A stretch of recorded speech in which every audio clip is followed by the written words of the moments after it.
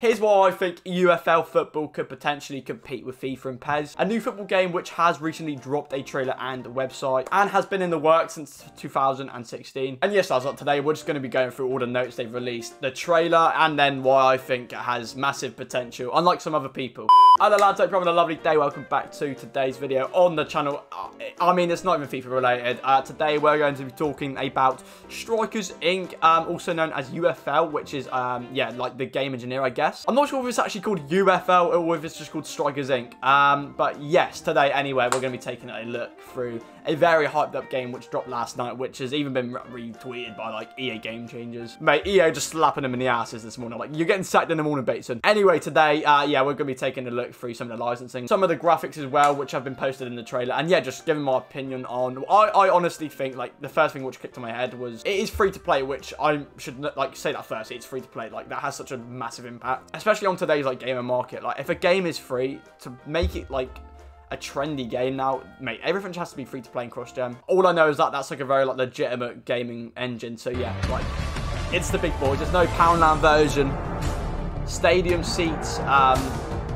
Oh, yeah, mate, that's a Nike sponsor. That is a Nike sponsor. Do not tell me otherwise. The fact that they've even got this, like, licensing and they're allowed to use a sponsor. Pretty mad, to be fair. And, yeah, again, you'll see what you've got in a minute. I don't know, you know, it's pretty mad. Yeah, and Puma again. Look, I mean, here you go, look. The Olympic Stadium right there with, like, the UFL banners. So it's fully sponsored. It's fully, like, in the game. Like, any Premier League team, really. Like, West Ham is, like, historically a massive club to have. Like, that is a flex there, like, for any new upcoming, like, inspired, like, gaming companies who want to make a future football game. And yes, here's the final bit. Going in for the tackle, and I think like the only thing we can actually tell from this, I mean, it's too early to judge. I mean, it's a trailer, and it looks very like very indie arcade game. That's why, I mean, I'll get onto that in a minute because there's so much waffle to say. I could sound like a knob right now, but I mean, I hope it's not very like too realistic. The way it plays, it needs to be very different to FIFA, and I feel like making it too realistic like FIFA is right now would just slow it down.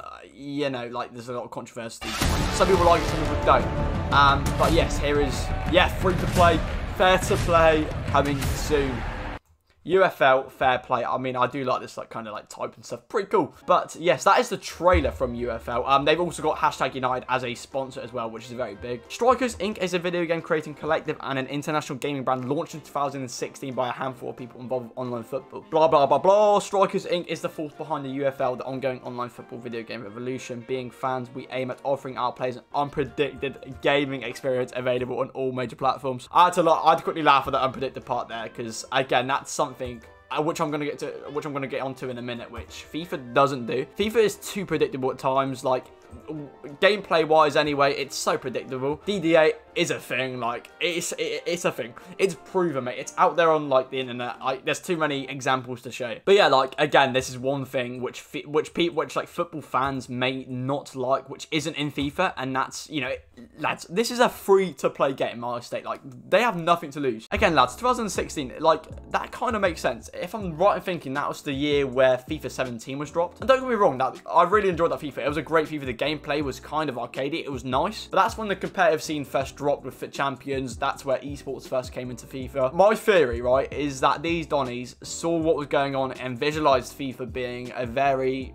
money grabbing. And I'm wrong in saying that, because I mean, who doesn't want to make money? Like, you know what I mean? But it comes to a point where they're kind of taking the piss. They probably saw, like, they visualized the overload of promos, the scripting gameplay. And FIFA 16, like, don't get me wrong, it was a very weak FIFA. Like, it was very uncared. Like, even like the design element and stuff of it, it was very bland, you know what I mean? It was very lazy. It was just overall very lazy FIFA. These lads just thought, you know what, I've had enough. We're going to go create our new game and compete with FIFA. Like, the neutral perspective of FIFA is basically, it's the same every year. I'm not buying it. And if you do, like, buy it every year, you can agree, like, I know when you do play it a lot, you can tell like a difference loads, but it is very similar. Like, if you actually zoom out and just think for a minute, like it's so similar. It's the same concept every year. Like you know, you grind for your teams now, and obviously Ultimate Team plays a massive part. Like that's what's changed like the gameplay really from like the peak FIFA 12-14 era. By using state-of-the-art services and technology stack, we create a game that runs on the cutting edge of the tech. We take our users, their experience and dreams seriously, so we get behind them. No corporative bollocks. The game is made by fans, and we wanted to set the bar and live up to the expectations. Again, I'm getting the kind of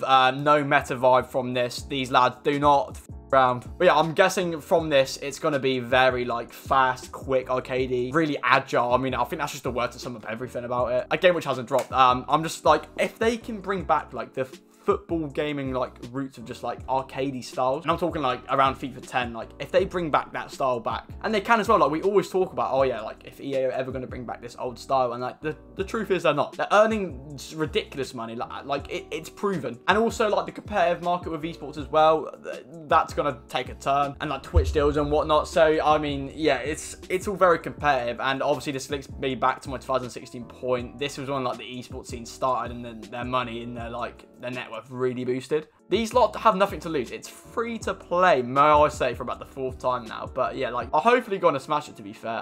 It does look very like legitimate stuff with like with all the sponsors. It is just online, they have stated on a tweet. I'll find on the screen now, by the way. I can't find them on my computer for some reason. You can manage to execute what FIFA failed to do year in, year out with the same titles, ranging from their overload of promos, which is a thing. The free-to-play factor is massive. FIFA 23 is supposedly like becoming free.